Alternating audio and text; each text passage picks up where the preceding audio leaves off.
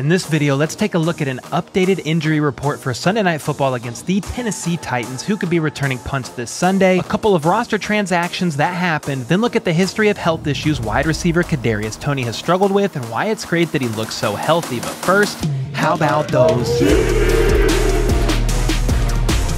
What's up, guys? My name is Cole and I do daily news about the Kansas City Chiefs, so make sure to sub if you're new, hit that like button, all that good stuff, and let's get into this video, starting with an injury report covering Chiefs Titans for Sunday Night Football. As far as the Chiefs are concerned, you really only have two guys that we're looking at, three, but he's not a concern for this Sunday. We'll get there. You have tight end Jody Fortson, quad/illness. He has not participated all week, so he didn't participate Wednesday. He didn't participate Thursday. Then you have linebacker Willie Gay Jr. dealing with a hamstring injury. He was limited on Wednesday, but a full participant today, and I think he should be good and ready to go.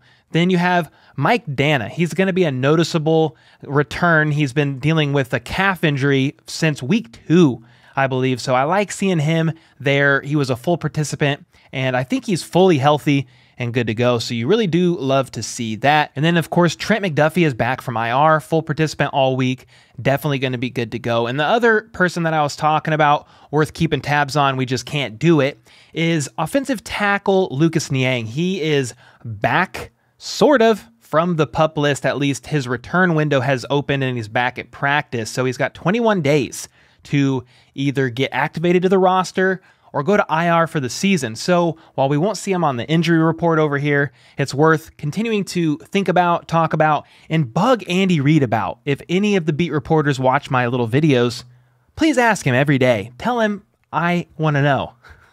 Or not, don't do that, don't do that.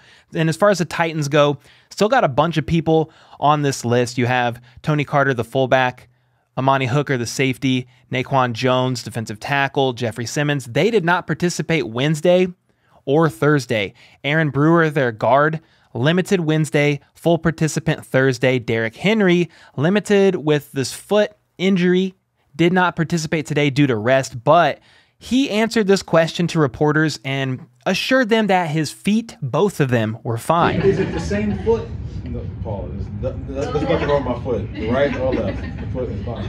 So there you go. He's playing. He's not going to miss this freaking game. Trust me. No team with real injuries ever miss playing the Chiefs. It's freaking crazy, if you ask me. Then you have Sam Okoinananu, the defensive tackle. I tried it today, but I was way wrong. He was limited Wednesday, fully participated today, so he's trending in an upward direction. It looks like you have another defensive tackle, Kevin Strong, limited with this ankle injury both Wednesday and Thursday. Then you have Ryan Tannehill. Actually, we'll skip him and get to him last. You have Rashad Weaver, the outside linebacker with this back injury, but full participant all week. Then you have Nate Davis, a guard, and then Tier Tart, nose tackle, both limited on Thursday. So yeah, we'll see about those guys. I'll get more info tomorrow when I do my Chiefs Titans preview video, but let's talk about Ryan Tannehill. He was limited on Wednesday, did not participate at all today, so that's actually a downward direction for him and his ankle injury. He was in a boot on Sunday at some point, and I don't know if he's still walking around in one by any means, but he's definitely dealing with this ankle injury that's aggravated. He says he's in a lot of pain, but they're being pretty secretive about him. This is what the offensive coordinator said about Ryan Tannehill. He said he's leaving the curtain closed on how Ryan Tannehill looked at practice yesterday, but he's working hard. So basically he's saying, I'm not freaking telling you because we don't want the Chiefs to know if Ryan Tannehill is starting Sunday or Malik Willis. So that's the biggest thing to look for, is who the heck is going to be QB on Sunday. We'll keep you updated. Be sure of that. From here, let's talk about special teams and punt returns here for a moment, because special teams coordinator Dave Tobe was asked about Sky Moore continuing to return punts. And he said he won't give up on Sky, but there's several guys who can do it. And he didn't specify who, but McCole Hardman. You have the newly signed Smith Marset, who's returned a bunch of punts in college. Then you have the other newly signed receiver, Kadarius Toney. He's been working on that this week. More on that in a bit. So they'll continue to work Sky in, build his confidence, and ultimately get him experience under his belt, which Uncle Dave said is the absolute best way to get them better. Real game experience. Are you going to be sticking with Sky more as your? He's going to be one of them. We'll see if we start him or not, but he'll still be in the mix. We're not giving up on him. We got to keep developing him, and I think that's part of his hesitation is catching the ball low and getting his eyes up instead of keeping focused on the football. I mean, if you look at his misses, they all like he's got his eyes up and they're low catches, too low. He's not catching the ball high enough. He does a good job in practice with that, but it's the games. So yeah, Sky, you got to quit catching the ball low. Catch it high as a Sky. Dave Tobe isn't going to give up on him, though. He said Sky wants to keep returning punts. He just needs more time learning to catch the ball. Out of his first name, the Sky. He needs more time, I know, but the team, in my opinion, does not have more time. They need to quit muffing freaking punts and dominate on all three phases of the ball, which is why wide receiver Kadarius Toney could possibly find himself returning punts as early as Sunday. We have 3 or 4 guys that can do it. Toney, Yeah, he can do it. are you planning to use him Sunday? Maybe. I mean, we got to wait and see. It's coach wants to get a look at him all week and then make a decision at game time, and it's literally how it's going to go. But I like what I see so far.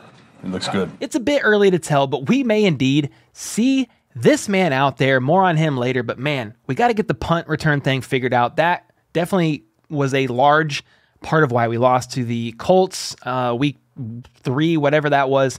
Ugly freaking loss, but dude, we got to figure that out. It is a must figure out situation, so hopefully they are on it. Another receiver that I want to talk about, he has a lot of return experience, I thought may help in the return game potentially, was the Bears' former 6th-round pick from the 2021 NFL Draft, Dazz Newsome, that the Chiefs signed to their practice squad earlier this week, but nah, he's out of here after like 3 days. Seriously, the Chiefs let him go, but they did add another player in his stead, and that was by adding some depth for the secondary, with Rashad Fenton getting traded away to the Falcons. So they brought in defensive back Hugo Amadi. He was a former 4th-round draft pick in the 2019 NFL Draft by the Seattle Seahawks, but was traded to the Eagles in August, then 10 days later, traded to the Titans. He played in a couple games for them, suffered an ankle injury, and was released by the Titans on October 31st. Happy freaking Halloween, bud. Charles Goldman of Chiefs Wire has this to say about Amadi. All in all, Amadi has appeared in 49 career NFL games, making 12 career starts. During that span, he's recorded 130 tackles, 6 T4Ls, 1 interception, 2 forced fumbles, 1 fumble recovery, and 13 passes defended. Whew, what a list. Listed as 5'9" and 201 pounds. What a little man. Amadi is a player with the versatility to play both the safety position and the nickel spot. His skill set is not unlike that of former Chiefs defensive back Tyrann Mathieu. Well, there you have it. As long as he's the version of Tyrann Mathieu that will actually tackle people, I like that a lot. I also find it rather convenient that the Chiefs are picking up a defensive back who was just released from the team that they are about to play this Sunday, the Titans, which is a move the Titans themselves made recently when they signed wide receiver Chris Conley to their 53-man roster. Collusion on both sides of the ball. Okay, probably not, but it is rather ironic. You have to admit it. Admit it right now to my face. Thank you. Again, to recap, wide receiver Dazz Newsome is gone. Defensive back Hugo Amadi is in. But don't forget about the other newly signed receivers as well. Smith-Marsette, Kadarius Toney. Lots of moving parts. Got to keep your eyes open for everything that happens with the practice squad. From here, let's chat a bit more about wide receiver Kadarius Toney, because wide receiver coach Joe Blameyer is happy with Toney's progress so far. He's picking everything up. Super good memory retention. We had heard he was smart, and he's demonstrating that classroom side of it. It's been very impressive, very intelligent. And then now it's just a matter of translating that on the practice field. So far, yesterday was good. It's just a matter of complementing him in roles with the other guys on the field and in the scheme and against the defense that we're seeing. Why, yes, please compliment this man immediately into the scheme. We would all like that very freaking much. You can see in these clips here from practice on Thursday that it appears Kadarius Toney is indeed healthy. You can see him catching punts, moving quickly left to right, running this route here. Looks like he's out there having fun, glad to be here in KC, which is freaking great. He looks healthy, he looks good, and the reason why I want to talk about that is because this man has had an unfortunate string of injuries recently and last season, including this offseason. He's actually tweaked his hamstring 3 times this season already. Not the same one all 3 times, but still 3 hamstring tweaks already this year. And because of that, many questioned how effective Toney would be so soon. And the bad string of injury luck could have been one of the reasons why the Giants actually decided to trade Kadarius. Not because he's not healthy now, which is what it looks like, but just because he had trouble getting on the field. So not good, but so far at least he looks good to freaking go and is making some nice cuts all around on the field. Doesn't look hindered at all. So definitely excited about that and hope that he indeed stays healthy, because these injuries are starting to pile up just on his previous injury report over the past season and a half or so. He had the 3 hamstring tweaks this season so far. He had minor knee surgery this offseason, and last season dealt with an ankle injury, quad injury, and oblique injury, as well as shoulder injuries in the past. So please, God, in the name of the Father, Son, Holy Ghost, please help this man to stay healthy. He certainly is now with one of the best medical teams in the entire NFL, so that's a plus. But what do you guys think about Kadarius and his health issues? Do they concern you at all? Are you like me, happy to see him healthy, but praying or thinking happy thoughts that it stays that way? Let me know your thoughts in the comments down below, and until next time, let's go. Let's freaking go. How about those?